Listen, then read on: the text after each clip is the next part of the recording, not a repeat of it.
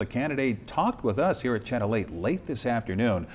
Given all the mudslinging and attack ads, Herbster says Nebraskans are not interested in this kind of race, and if he wins the nomination, he will keep it clean come this fall.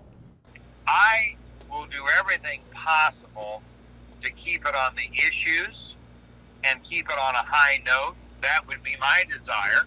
Now, that being said, if they're going to attack me, if Carol Blood or the Democrats are going to attack me, then I'm going to come back and I'm going to defend myself. I have to defend my name and my companies and my belief. Herbster also said this election is going to be free and fair, and Nebraskans will have their voice heard tomorrow. And win or lose, he'll be backing the Republican candidate.